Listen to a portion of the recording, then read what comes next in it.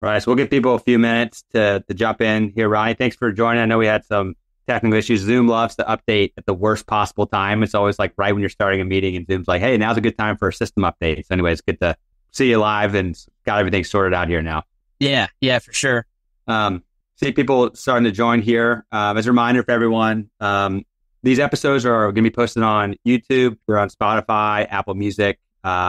So feel free to listen to these later on. See a lot of people we know. See Jeff from Northside Tool, Kayla, Regal, Justin, John, Dustin, Buck, Brian, Andrew. Welcome. Feel free to chat in questions as we kind of go through this. And Ronnie, excited to have you on. We had a lot of signups for your episode. So a lot of people are interested in what you're building at Coker Rental Company. So thanks for coming on here today. Yeah, no, I appreciate you having me.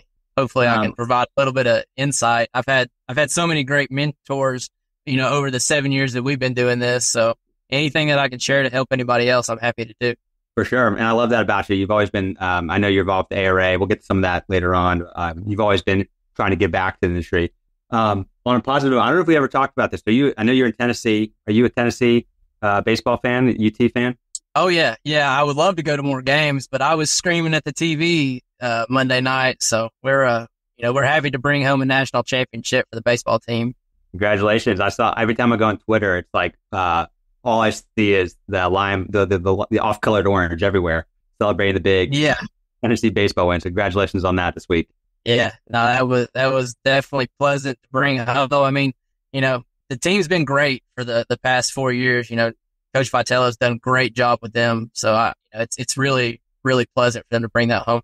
Yeah, well, exciting stuff. So let's go ahead and jump in here. What I love about your story is, you really bootstrapped this. Even this morning, we were talking about, you don't have an office because you're putting every dollar into your business. And here we are, you're sitting in your truck because you're, on job sites, you're traveling, et cetera. So you were the success story. We talked to a lot of rental companies that are just getting started. I believe you're, almost 8 or 9 years in. Is that right?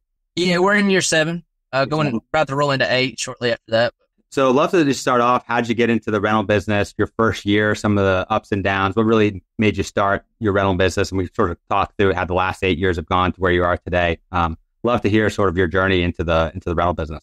Yeah, so before we jump into rental, we really got to take a step back. So my story starts with Ace Hardware. My family's been an Ace Hardware dealer for about 60 plus years. We opened up a second location whenever I was about 21. I started managing that. And it's really where I get my service mindset from and everything that I do. It comes from the Ace way of retailing. We happened to be at a retailer group meeting up in Townsend, Tennessee, and the guy was renting some equipment, and I happened to talk to him. I said, hey, what you got going on here? And he gave me a card to the guy. He was just doing re-rents. And I was like, man, that'd work out perfectly for the hardware store. People, they need equipment. They're digging ditches to put pipe in there, whatever it is, drilling holes. They need it. And I was like, that would be a great addition to our hardware store. So I got that card, called the guy up, and, it kind of just took off from there. We re-rented for about 3 of our 7 years, maybe 3.5 of our 7 years that we've been in business. And it just kept growing and growing and growing. And then eventually the re-rent model, it's not profitable to do with a physical storefront. So we started buying our own equipment. One thing led to another. And here we are today. We've grown it from nothing to about $4.5 million of fleet. We just moved into a new location that's on about 4+ acres, 10,000 square foot building that we service our shop and our showroom out of. And like you said, that conversation we had, we're bootstrapping everything that we have that we can. If I wasn't in my truck talking to you, I'd be standing at the rental counter, and that would be an absolute nightmare. People calling, walking in. This would be a pretty boring show. Of course, it may be pretty lively though. Yeah, I think it'd be entertaining. I don't know how educational it'd be, but I think we have a lot of interesting conversations. Yeah. Look, we got a fancy office here. My Zoom background. I work from home. We're remote, so I get it. You got to put every dollar you get into the business. Some of the overhead you can cut back on it. Makes sense, especially when you're early in year 7, year 8. You're sort of across the chasm. Like a lot of companies, they'll make it 3 years, 5 years. You've sort of gotten to the other side of it. What's been some of the challenges, your first few years? Like, what were some of the things that you were dealing with, year 2, year 3? Imagine a lot of sleepless nights. Were there ever points that you were like, hey, are we going to make this? Or what are we doing here? Or is this going to be a business in 6 months? Did you have any of those sort of existential questions along the way? Oh yeah. Yeah. I mean, lucky for me, I had the blessing of having my background at ACE. So I had a lot of management and financial experience, in things, but just because you had the experience doesn't mean that you're going to bring in the dollars, you know.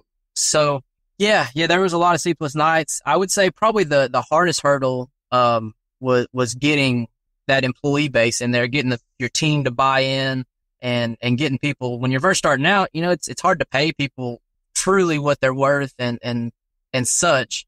So that was probably the hardest thing was getting an employee base and getting a team in place to really start to where you could grow operations and function properly.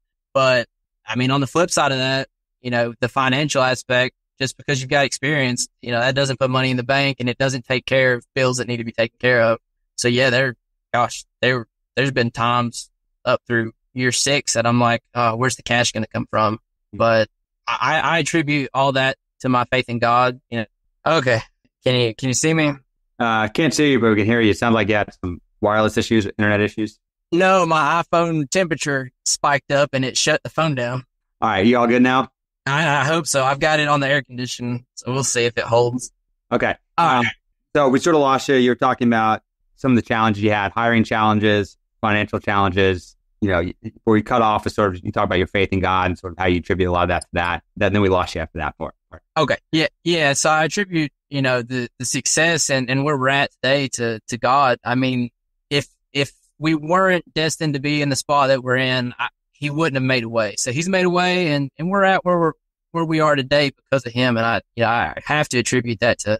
Yeah, that's great. So I'm thinking about some of the challenges you've talked about, hiring and then the financial aspect. Did you ever consider taking on, like debt or equity investment? We've had other guests talk about that. Have you been bootstrapped the entire process? How do you think about that decision? So we definitely took on debt. We didn't take on any equity or anything from any outside partners. So, it's 100% me and my wife. But, to grow from, so essentially we've been in business for seven-ish years, but to go from re-renting and then start buying your equipment. So from virtually year 4 to year 7, going from nothing to a $4.5 million fleet, you've got to take on some debt to do it. So, a lot of those were honestly equipment manufacturers loans because at the time, 2019 and into 2020, those loans were 0%. So you were taking on free money. Did you take on any debt the first 3 years or did you not start until year 4 when you really tried to accelerate to the next level? Yeah, we didn't take on any debt until about year 4 when we started buying our own equipment. And if you look back over the last 7-8 years, you've had a ton of success. In fact, we're having this conversation. You've been growing so well. You've been a very successful rental business owner. What would you have done differently going back to day 0? Knowing what you know now, how would you have done things differently? What would you have done the same as well? Well, I mean, one thing that stands out like a sore thumb, and not to call out any companies, but we during the pandemic, we needed to buy more machines. The business exploded. We bought some John Deere track loaders and turned out to be kind of a fatal flaw in our operation. Our service calls went through the nose. So we did what we had to do because it was what was available. But, if I had the choice to buy something else, I probably would have bought a different piece of equipment, knowing what I know now. And it's unfortunate because our dealer locally was fantastic. We had a great sales rep, great parts representative. And I'm sure most everybody else has the same relationship with their dealers. We had everybody's personal cell phone number, text them back and forth when you needed something. So that's one thing I probably would have done differently, but hindsight being 2020 what it is. Hindsight being 2020, also the year 2020 when you made those decisions, sounds like. Yeah. So, outside of that, everything's been really good. Like I mentioned earlier, I've had so many people influence decisions for me, give me advice, and people that you could tell that were really sincere. One of my favorite people in the world, his name's Mark Larch. He pretty much only reps Pareto now, but he works for Big 8 Tool and Supply. And man, me and him had some really long conversations, and he gave me some great advice and positive advice. And he wasn't trying to sell me anything. He was just generally trying to help me. And I think he sold me more by trying to help me than what he ever could if he was just straight up trying to sell me something. So it sounds like when you sort of stumbled into this at Ace Hardware, you didn't have a ton of rental experience, but you've learned along the way trial and error, making bad decisions, making good decisions, but also being mentored and, getting advice from peers and people in the industry. How important has that been to your success? Yeah. So I had zero rental industry experience. My dad is a contractor outside of the ACE world. So I've got a ton of just general equipment, construction industry experience from that. But, coming into rental, it was kind of a, I was really green is probably the way to say it. And it had it not been for the advice and help from everybody else. And even, the ARA itself is a tremendous resource. So, I try not to approach any situation with that I know it all, because I don't. I clearly know that. And just having that humility to listen to people and see what works for them. And on that same note, just because it works for them doesn't mean it's going to work for you, but you can take so many of these pieces and you can put the puzzle together however you need to make your success. Well, that humility aspect is huge. You can always learn something from someone. I think Abraham Lincoln had a different view. He was like, I learned something from everyone I meet, often what not to do. Sometimes you can also learn from people's mistakes too. So, I just thinking about, you're new to the rental industry, you're kind of getting started. How did you find these mentors, these peers? Like, how did you build these relationships with these people who've been so helpful to you over the last few years? Let's see. So when we first decided to start buying our own stuff, I guess the very first piece of equipment we bought was from Kubota, and our rep from Kubota actually worked for a fairly good sized outfit called Neff Rental. They were bought out several years ago, maybe even a decade or two ago. So, just so happens he was a pretty good family friend.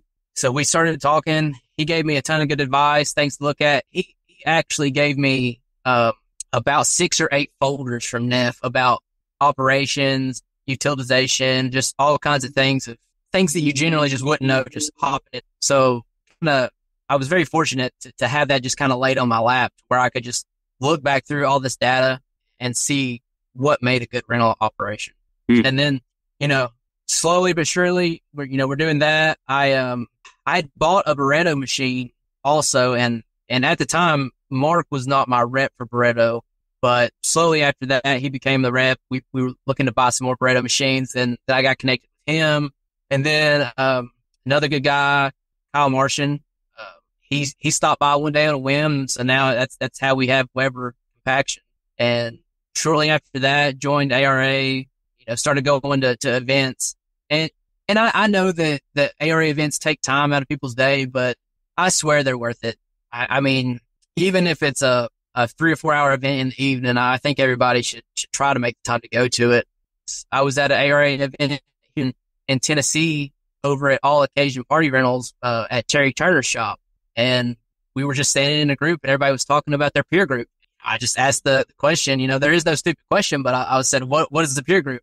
One thing led to another, and now I've been in a peer group for, I guess, about 2 years now. And that's been it's been an abundant amount of information that we share as a peer group that you get out of the peer industry.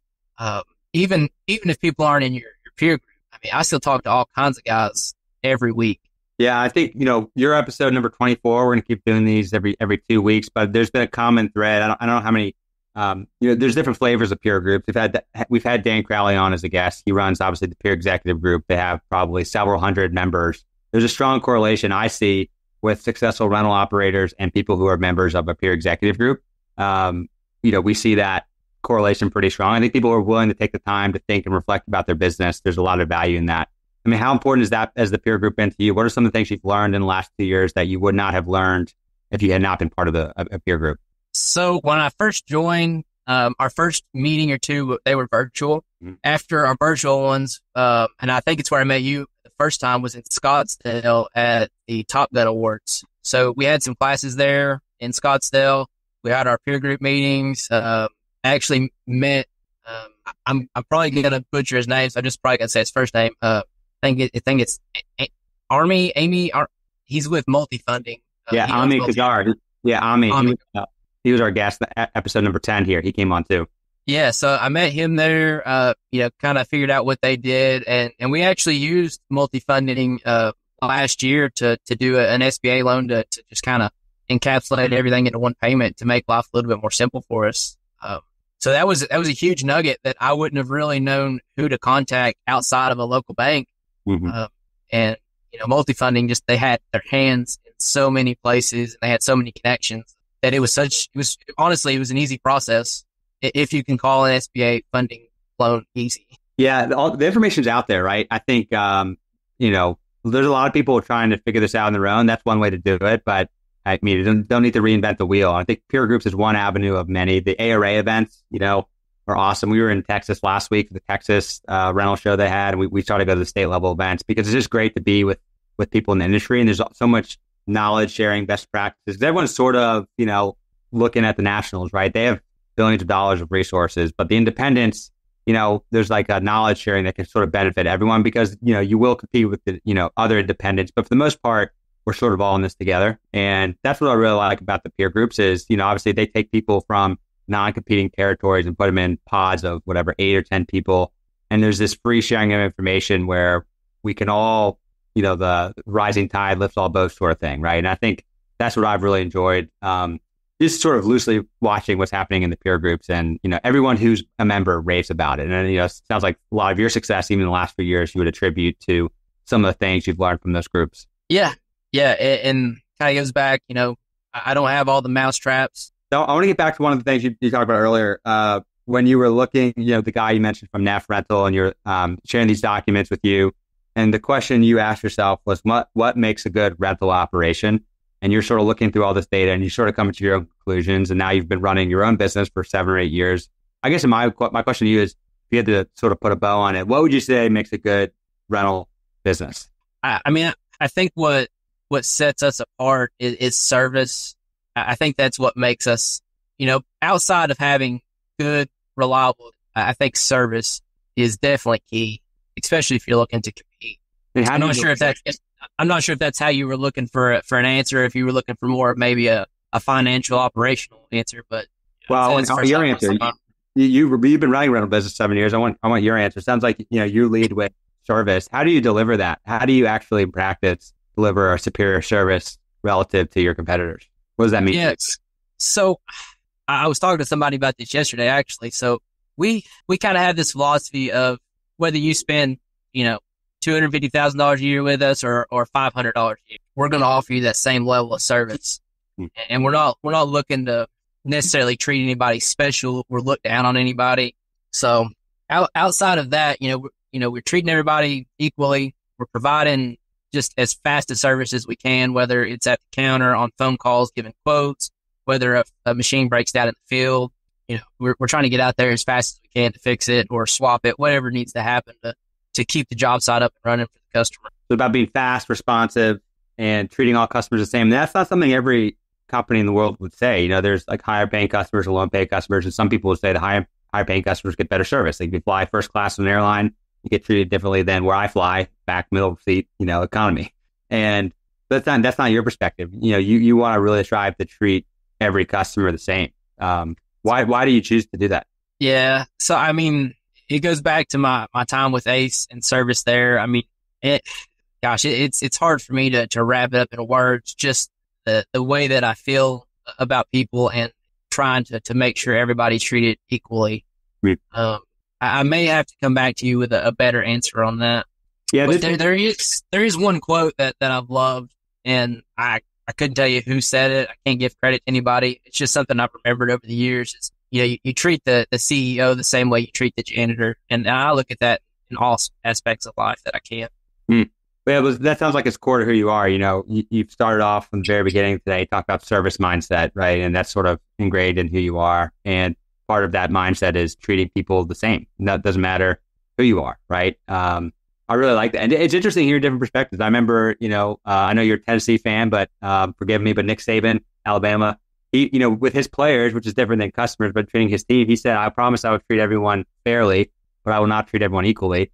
And his perspective was like, if you're our best player, you're going to have different perks, different, you're set, if you're the star quarterback doing the Heisman, you're different than the walk-on receiver in terms of, resources you'll be given, practice reps, etc. But what he did, although he didn't treat every player equally, he did treat everyone fairly. And you have the right to become that top player, right? Everyone has that opportunity. This is a different flavor on sort of what you're talking about, but the bottom line is you at least treat everyone fairly and you do what's right. And if you're the janitor, the CEO, or you're doing like renting an aerator versus a large piece of equipment, you're going to treat customers with a very high level of customer service. Exactly. Yeah. I mean, we want to raise the bar on customer service. I mean, not to say that it's just a flat line and everybody gets the same. I mean, we're taking what's standard and trying to elevate it. One of the things you talked about earlier, one of your earlier challenges was on hiring. And obviously like you can't, you're not the only one, delivering customer service to your customers. I'm curious, how many employees do you have now, and how have you thought about recruiting and retaining people? Because it's been, that's the story we've heard from a lot of people. It's hard to find great talent. Yeah. I mean, it's been easier over the past 3 years. When we first got started, it was me and, I had taken one of my ace employees and hired him on the rental yard. So it was two of us, running for the first, let's say 2 years. And then you jump into year 3 and 4, we had another guy kind of part-time looking to help out. And finally, the past, like I said, 2 or 3 years, it's been a lot easier. And I mean, the main reason it's been easier is, you make more money, you're able to afford to pay people more, and your job looks more lucrative. And especially over the past 2 years, we've been able to offer benefits to employees, whether, that be healthcare, 401k, life insurance, whatever it may be. And then your job starts to look more like instead of just a temporary. If you can, the more you can make it look like a career for somebody, the better off you're going to be getting talent and retaining talent. Yeah. So as your business has grown, you've been able to have more resources to reinvest into your people, into your business. Are you still having a hard time finding people, or do you feel like now you've sort of built up the brand, the company, that you can sort of get the people you want now? Yeah, it's not been too bad. We had 2 guys leave us kind of on a whim. They both worked out 2-week notices, but we threw some ads out on Indeed, posted on social media, and we were able to fill those positions within 2 or 3 days. So I can't say that it's been too terrible of a time to find employees. We've got a winning business and people want to work for winning teams. So that's probably helped, right? If your business is doing well, it's easier to retain people, attract people, and it sort of snowballs from there, right? Yeah. Yeah. And, you just kind of touched on the branding, and, at first it wasn't like, the forefront of my mind, but the longer that we get into it, the more the brand makes a difference, the more it matters, the more you stand out. 9 times out of 10, when I'm out in public, I've got on my Coker hat. I usually have on some kind of different Coker t-shirt, whether it be something custom that we've made or something, but I mean, people notice, and then that service and how do I want to phrase this? Your reputation, it starts to get out there. People, they notice. That's the long game, right? You got to protect your reputation at all costs over a long period of time, right? And that's what's hard you can't build that in 6 months. It takes a decade to build. It does. Yeah. It is not a short game. Reputation and how people view you is a long-term play. Because I mean, you can get all your Google reviews that you want. You're going to get a lot of good ones and some mixed ones. So time will tell the story. Related to branding, someone actually chatted in a question. Do you have a budget to give away any branded hats, t-shirts to your customers or at different events? And, someone said, I found that could get pretty expensive pretty quickly. Have you thought about that? It's a pretty tactical branding question, but. Yeah.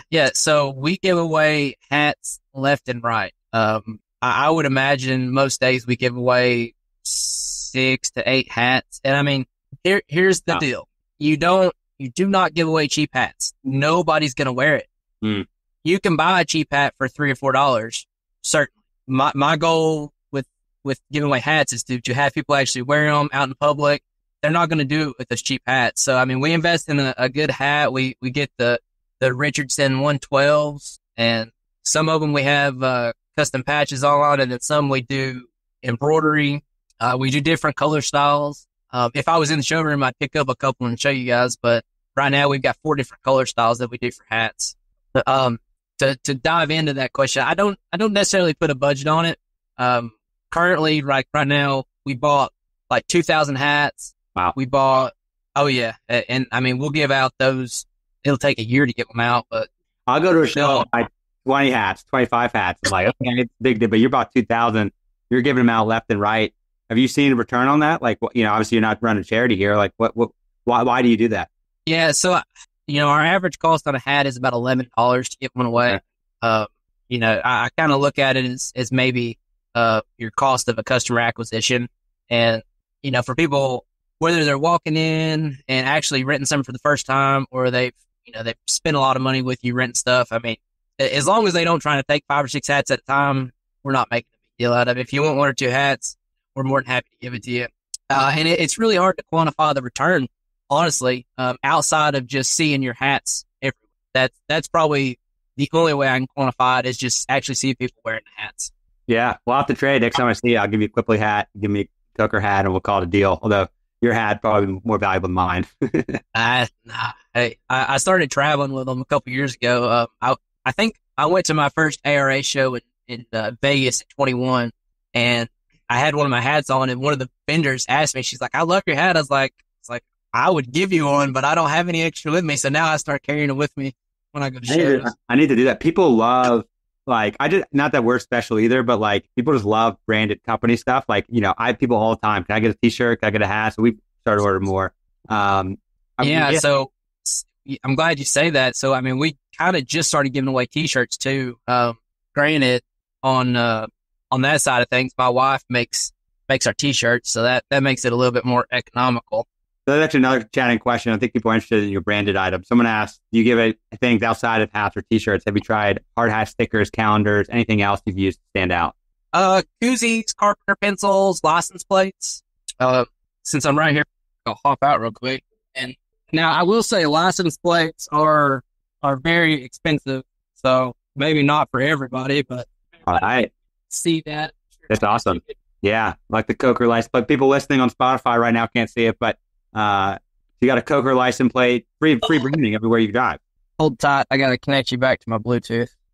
The people who are listening in, we've got Coker hats, t-shirts, license plates, stickers.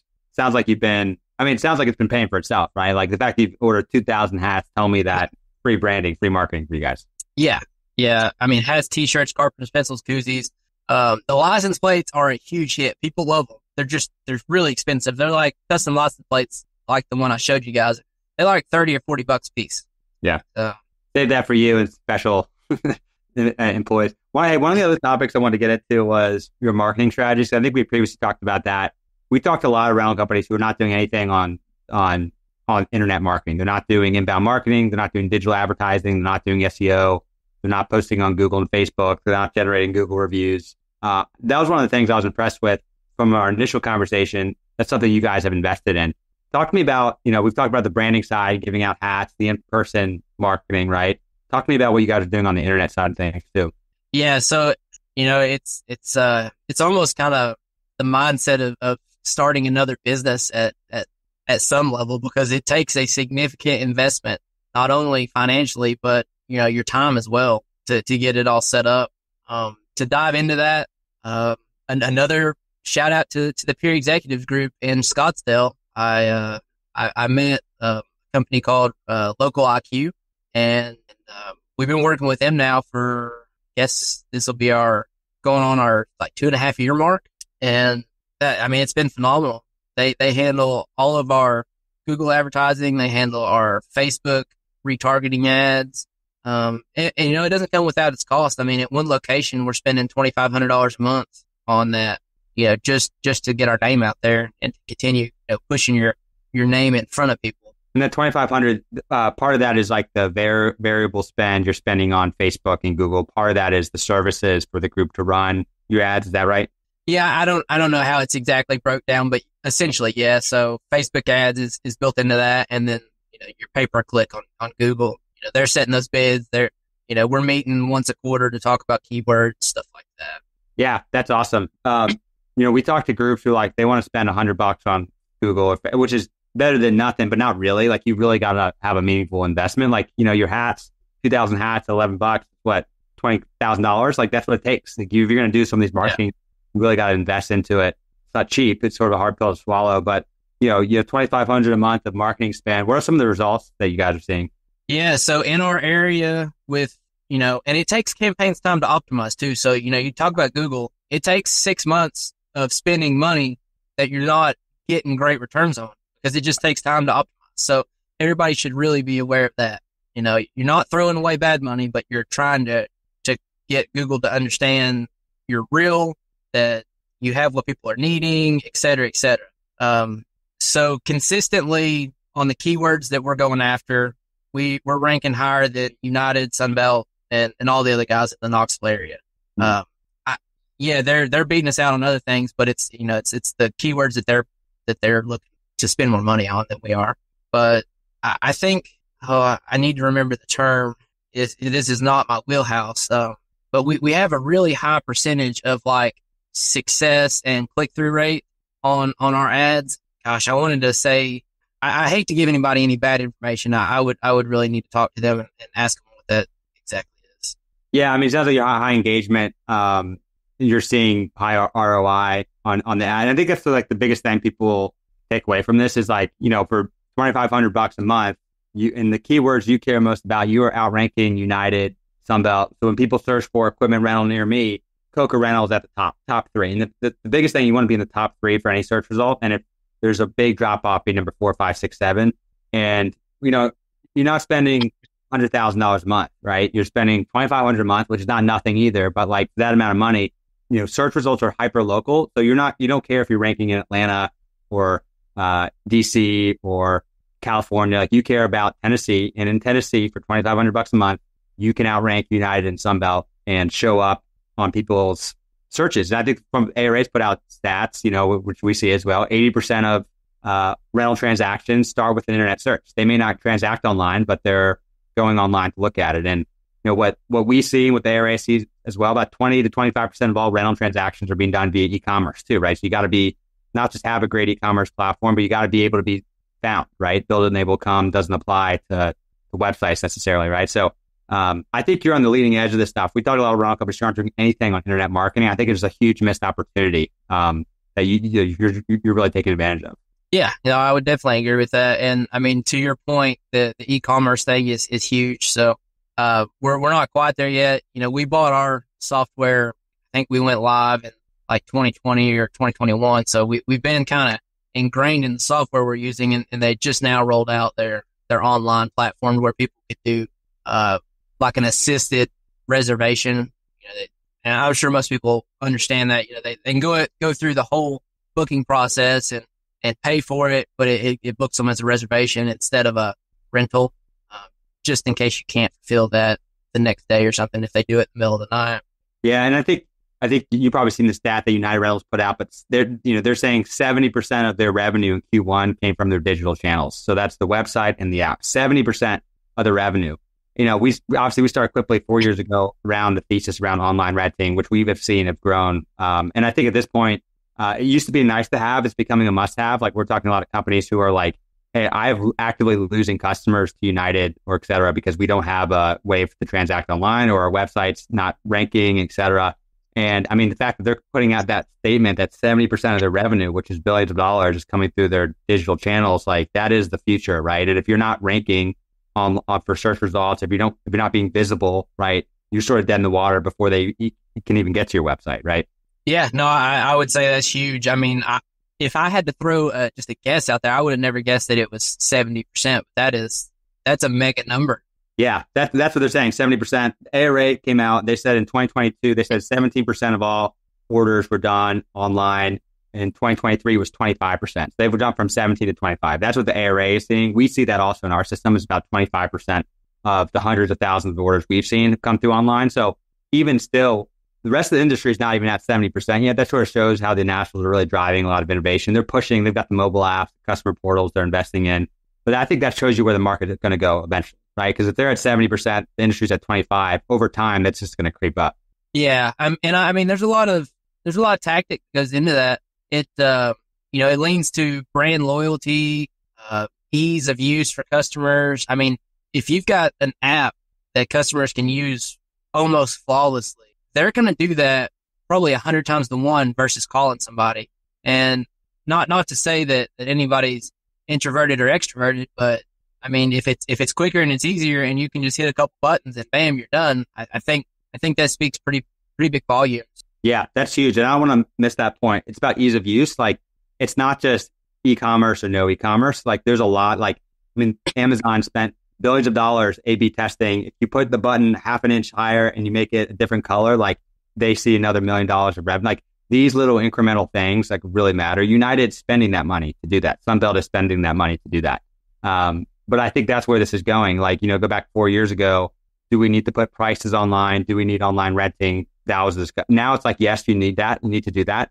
I think where we go the next 5 years, like, the ease of use really, really matters. And, all of that, the sophistication of how easy your website is, how fast it loads, particularly on mobile. What we see also is 50% of all website traffic across our customers' websites are done on mobile phones. So it's like not even just looking good on a computer, but like being able to be fast and responsive on a cell phone as well. So all those things add up. These little things that people don't really think matter, like they matter huge, a ton, and really can drive the difference between getting a rental and not getting a rental. Yeah, no, it does. If I'm not mistaken, the last time that I looked at our traffic, it was like 65 to 75% was mobile. Yeah. And I mean, I do my own website. I don't pay anybody to do that. I do that just all myself. And, for the longest time, I never even really thought about mobile until I just started looking at those numbers. And then my optimization changed. Like, I could care less what it looks like on a computer because, 75% of the people that come there are on a phone. Yeah. And I think just consistently growing. Yeah. I mean, things are changing. I think things have changed. I mean, I think, to be honest, there's a point of time where were we wrong on the e-commerce thing? Because there's like a lot of people who weren't ready for it, didn't want it. And like, we really questioned, like, is that really important in the rental industry? I think the answer now is yes. Like, I just think in the last 6 months, I've just felt it. I've seen it. Like, you see the data, you see the numbers, you see the conversations you're having with people, but you have to have a strong internet presence. You have to have e-commerce, but you also have to have strong internet presence. You've invested in that. I guess just to put a bow on the marketing side of things, like, if you had to like summarize a piece of advice, if you're talking to maybe a Rodney of 4 years ago, you're sort of in that point, you're taking on debt, you're starting to grow the business. Like, what advice would you give yourself or someone else who's thinking about getting into internet marketing, investing into SEO, investing into paid ads? What advice would you give them? I would look at the money as a long-term strategy of helping you not only to grow, but not miss out on losing money in the short term as well. I'll use this analogy actually from a meeting yesterday. So a gentleman was kind of faced with the choice of spending like $14,000 for a headhunter to find a sales executive that he's looking for. So that's a lot of money to drop on a headhunter to find one person. And, my first thought was like, wow, that's a lot of money. But your second thought is, if it costs that much money to find that person, how much money are you losing in the short term by not having the person you're looking for? So, if I could flip that over to advertising, SEO, anything like that, you're choosing not to spend that money because it looks like a sum of money. How much is it costing you right now that you're not spending? Because the formula works. Obviously the old saying, you have to spend money to make money, but the formula of SEO investment, Google advertising, Facebook retargeting, it all works. It drives customers. We get reports every Monday of how many people saw our ads, how many people clicked on them, how many people called directly into the store. We can listen to recorded conversations of how those calls went. If you're not spending the money to do that, you have none of that information. And if you have bad data or no data at all, how are you going to direct yourself? It's like you're flying blind. It's like the pilot who's going to like turn off all the radar meters. Hey, I'm gonna eyeball it. Like, I think we're going to go to New York. I think it's that way, right? Like, it's not the right way to run your business in 2024. Yeah. And I mean, your gut can get you a really, really long way. It can. My gut got me a good ways, but, once you get to a certain scale, your gut essentially is no good. Like, I mean, yeah, you can base some things off of it, but if you're going to make gut decisions, it's 50-50 shot if you're going to make the right one, where if you have good data, you're going to make a lot better decisions if you have the good data to input to what decisions need to be made, whether it be purchasing equipment, selling equipment, et cetera, et cetera. Totally agree. I think early on, you got to rely on gut. There's no data. Like, what data would you have pulled for your website that didn't exist when you started, right? Like, you can do market research, but like, you got to sort of trust your gut. You think there's an opportunity to start a rental company in East Tennessee, right? And you trusted your gut. You did that. But as you scale, and how do we go to, from, we've done 0 to 1, how do you go from 1 to 10 type of thinking? That's when you have to rely on data. And if you're not investing into marketing programs, you're not having that data, right? If over half your customers, as A-Ray says, 80% of your customers are going to your website, you're missing out on 80% of data points potentially, right? And that's the key for how you can really, go to the next level. So I think the internet marketing stuff is like imperative. We talked about a lot on this, and like, Quipli is 90% of our leads are referrals or inbound marketing. Like, we are, it's easy to get hooked on the drug, and you got to do outbound too, like with handing out hats and driving around. Like, you got to do that part too. But in 2024, like, and it's a huge opportunity because we talked to a lot of rental companies who are doing nothing. Even the fact that you're doing something, $1,000 a month, like, you are in the top 20% of rental companies just by doing that. And it's still an opportunity to have some arbitrage because eventually everyone will catch up to that. Yeah. Pretty low hanging fruit. And, just with the 2,500 you're spending, you've seen a lot of traction from it is what it sounds like. Yeah. We consistently see traction. The campaigns continue to optimize. They get more relevant. It's been a great investment.